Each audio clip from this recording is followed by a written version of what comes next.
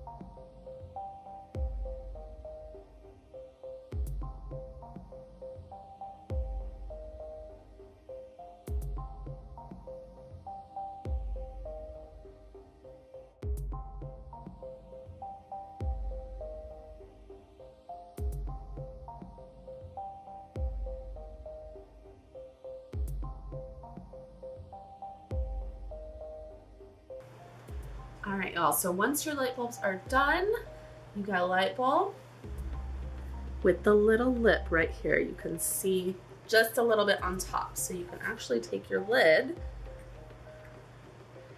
voila, put that right on top. And now you can take this and you can just go ahead and you can hang it right on your tree. There you go. Easy peasy. Okay, you guys, are you obsessed? So these are the little light bulbs. I absolutely love them. This one, I've left the top off. It screws on and off. The others, since I'm hanging them, I did go ahead and hot glue on. Now, with the little light inside, that's a little bit more of a problem because you can't change out the battery.